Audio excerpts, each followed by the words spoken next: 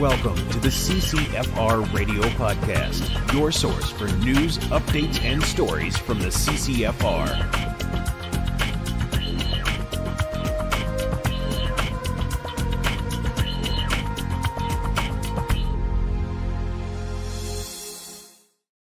Welcome to episode 98 of the CCFR Radio Podcast.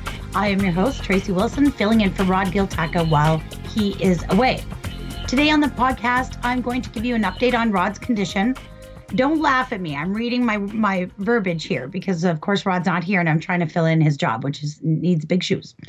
So today on the podcast, I'm going to give you an update on Rod's condition and a brief recap on the French debate last night. I call it the big game. I'm also going to give you some more information on the election booklet campaign, and I've got one of the booklets here to show you. And I'll be spilling the beans on the other half of the CCFR's huge election 2021 project today. But before we get started, I'd like to thank our sponsors, Vortex, the force of optics. Thanks to our friends over at Vortex Canada for continuing to support the CCFR and our podcast. We sincerely appreciate it. You can check out all of their great products at vortexcanada.net. That's vortexcanada.net. And also a huge thank you to our friends at the Saskatchewan Rivers chapter of Safari Club International. We truly appreciate all their support, and you can check out all their great work at saskriversSCI.com. That's saskriversSCI.com. Let's get started. So first, we're going to talk about Rod. So as you can see, he's not here with me today, and that's because he is just finishing up today, actually, week 3 of his radiation treatment therapy. I'm just going to be honest. We did have a little bit of a glitch last weekend. I was at the Odell Industry Range Day, and I got a message from Rod's wife. I called immediately to find out what was going, and there were some complications. As you know, Rod is suffering from throat cancer right now, and the tumors in his neck had actually swollen up and caused some inflammation, and they were pressing on his arteries, and it was sort of restricting the flow of blood, which made him feel really awful. He was nauseous and had a terrible headache, and they knew something wasn't right. So he spent a day and a half in emergency getting that taken care of. They've given him some really strong steroids to, kind of slow down that swelling and deconstrict the arteries so the blood can flow better. So things are a little better. He is feeling a little bit better, but of course he's in week 3. So he's about halfway through his radiation treatment. Hopefully once he gets stabilized, we can explore the other options with the immunotherapy. And on that note, a huge thank you to everyone who contributed to our fundraiser. I know Rod put out a special thank you message, and there just isn't enough words to explain how much it means to everybody, and especially to his family. So big thanks on that. All right. So let's talk about the French language debate last night. I wrote some notes here. I call this the game.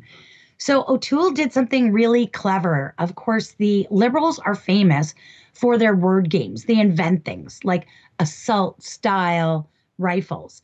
By definition, if something is blank styled, it's not the thing it's purported to be styled after. So by doing that, it's what O'Toole did last night was sort of a game back on the Liberals, and they're going to have to eat crow and actually define what an assault rifle is. As you know, actual assault rifles were banned back in 1977. Those are firearms that had full auto capability. So when he was asked last night by Trudeau in Montreal, the epicenter of gun control in Canada, if he was going to, he accused him of overturning an assault rifle ban. And Trudeau said, well, no, I'm not going to overturn an assault rifle ban. He wasn't talking about assault style rifles, which is what Justin Trudeau banned. So it was clever. I know it's got a lot of people confused, including journalists. I know my phone's been ringing off the hook all morning, and everybody's, confused what he's talking about.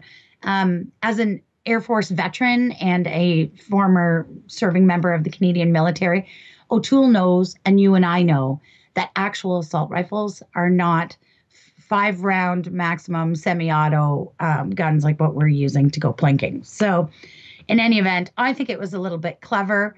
It's kind of got everybody in a tailspin, and it's a perfect way to show liberals that, yeah, words do matter. So we should get that right. Anyways, the English language debate is coming up on September 9th.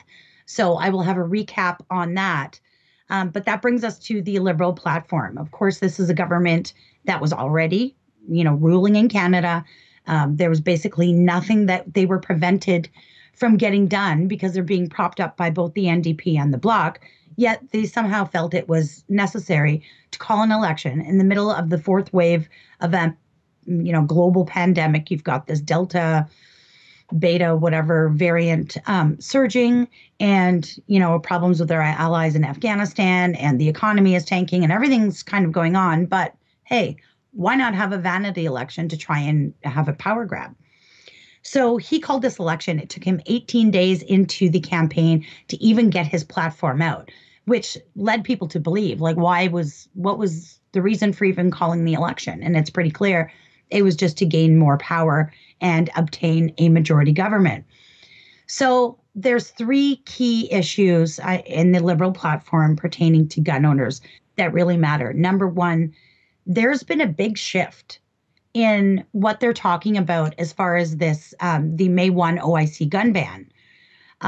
Before they said the buyback program, which would be compensation for forced confiscation, that it would be optional, not mandatory, and that gun owners would have the choice. If you just wanted to keep your property locked away in your safe, you would be free to do that. That has changed. So now they're saying that it's either mandatory to turn your firearms into the Liberal government for destruction, and they'll decide if and what they pay you, or you are going to be required to deactivate it, which means getting it destroyed yourself. And the average cost for deactivation of a firearm, a legal deactivation, is about $500 each. So either way, they're looking to destroy your guns. So that's a distinct policy change that's new. So we're going to have to watch that. They've really started screwing around with mags too. They're talking about the fact that right now in Canada, in some rifles, there's different, depending on the caliber and the type of firearm, there's a different magazine capacity allowance. So just for today's discussion, standard rifle would be 5 rounds. And of course, the magazines that you buy for those guns often come from other countries where they don't have the same ridiculous restrictions on magazine capacity.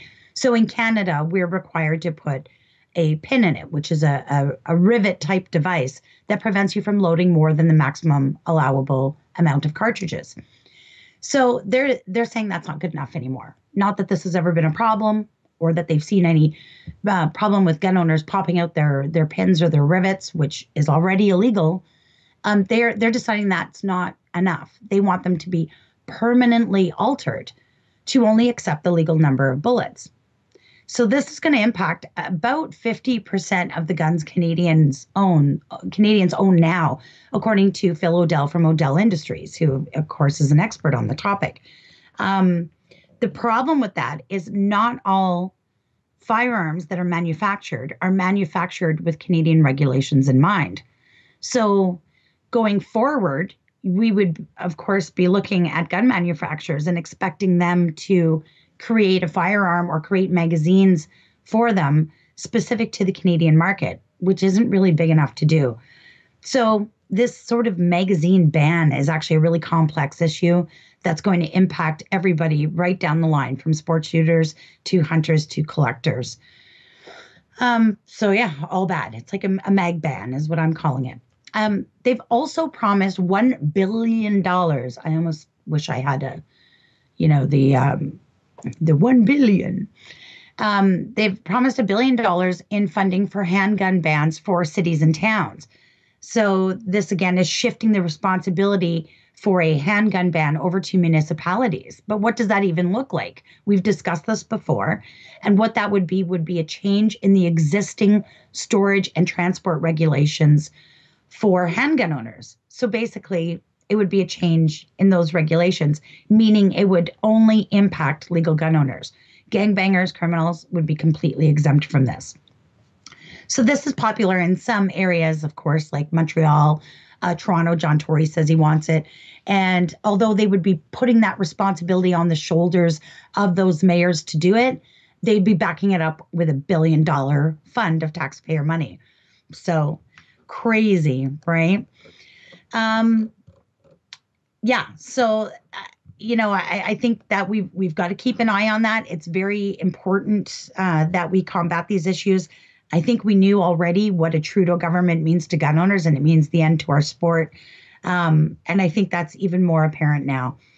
So we're going to do something about it. And I'm going to be needing some help here because, of course, with Rod being off with his situation, and, we don't have a lot of days left in the campaign. We're the 3rd today, so we're down to 17 days. I'm going to be hitting the road probably after the weekend. And I've got this this booklet here. So this was the program that Rod and I discussed with you. And if you look at this, it's very nice. I hope you can see it. It's nice and shiny. It's glossy. And it says, meet your Liberal team. Now, don't mind the website right now. It's not up and running. This is a sneak peek for you guys. But that will be up and running either later today or tomorrow or in the next couple days. But these aren't going to hit hands until at least Monday. But it says, meet your Liberal team. And it looks like a real nice piece of Liberal propaganda. However, when you open it, you have, I don't know if you can see this, you've got pages and pages of Liberal failure and misery and terrible policy and all the ways that they've hurt Canadians. It's a gorgeous piece of propaganda that's sort of disguised as pro-Liberal, but it's not. Talks about the economy. It isn't necessarily gun related because I think the majority of Canadians are pretty satisfied with the measures we've already got. But it talks about their incompetence, their corruption, their failed economic policies, their failed pandemic response, and then it kind of gives you some key takeaways. So some food for thought for Canadians. So yeah, I literally have multiple publishers right now printing off hundreds of thousands of these. I'm going to be focusing my own personal efforts largely in the GTA and on the way. Of course, there'll be areas on my journey like Kingston. I'm going to go and visit Mark Gerritson's riding and make sure that his voters and constituents are well aware of his corrupt, incompetent government. At the same time, I'm going to head over to the GTA. There's a lot of ridings there. And it's funny, when I compare the numbers from the 2019 election to how they're polling right now, the traditionally vulnerable Liberal ridings have increased a lot. So things have changed. So it's sort of an evolving situation. Pam Damoff is fighting for her seat there. It's pretty much neck and neck. Mariam Monsef in Peterborough, of course, who did a video last week on television appealing to her brothers in the Taliban. She's tanking right now. I think she's probably going to lose her seat, and rightfully so.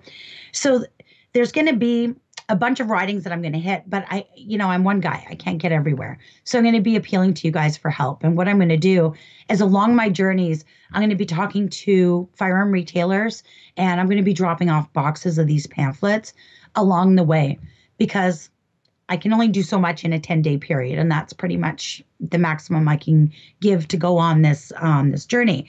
So I'm going to be relying on you to stop in at your local retailer. I will be publishing a list of where you can go and pick these up. But even if you went in and picked up a bundle of 100 and made the effort to go out into your riding, pick a neighborhood, and just go and put this, in the doors and mailboxes of Canadian voters.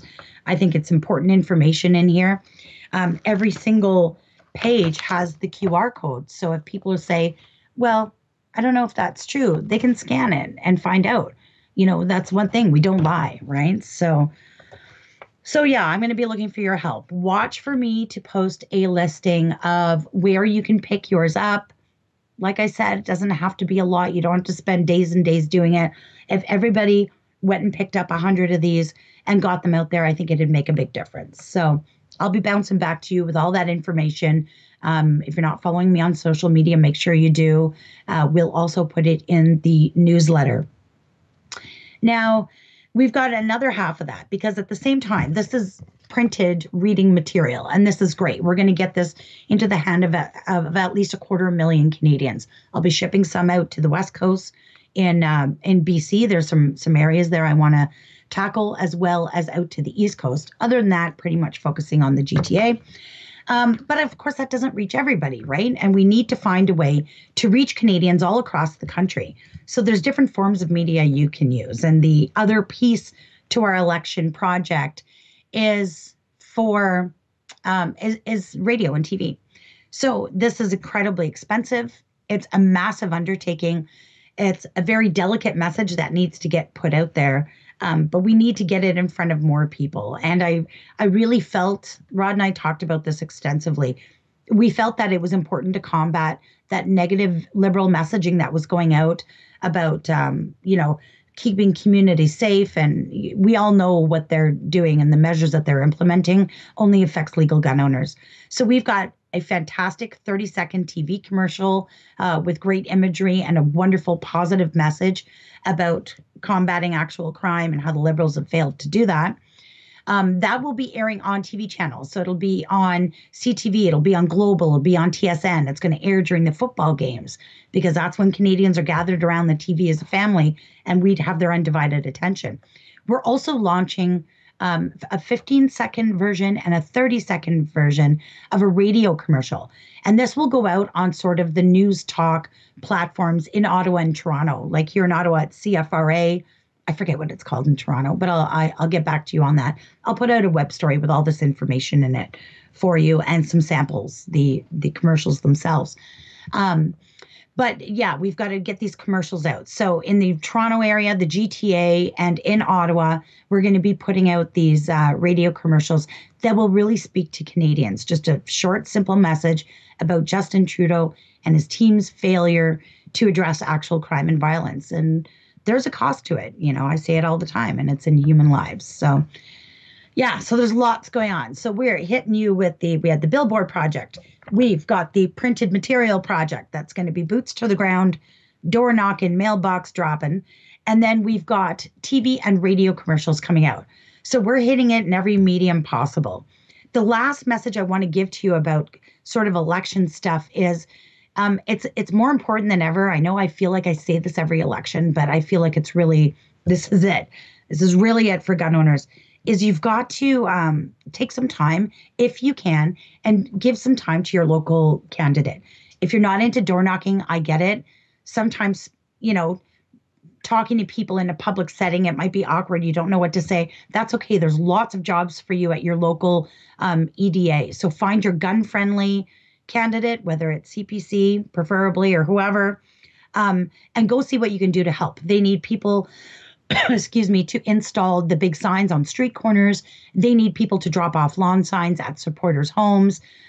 There's people, to man the phones, to hand out propaganda. There's all kinds of stuff that needs to be done. So, and they are desperate for volunteers. Remember, the Liberal team is a well-funded, well-oiled machine, and we have to compete with that. We really have to get this stuff out. So I would recommend everybody, even if you can just do a couple hours, maybe a couple hours a week over the next couple of weeks, find your local EDA and get in there and volunteer. Stop by the campaign office and say, hey, I'm here to help. How can I help? It's imperative. And that's my positive messagery. So once again, just to recap, we will be coming back to you again after the English language debate. Of course, we'll probably see more talk about gun control in that.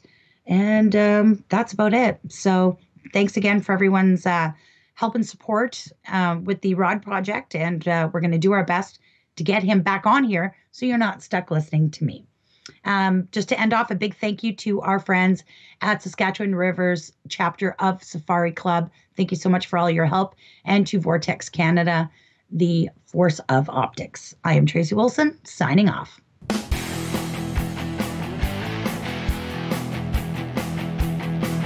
This is another episode of the CCFR Radio Podcast. Remember, if you don't stand up for your own ability to own and use firearms, who will? Join the CCFR or donate right now at www.firearmrights.ca.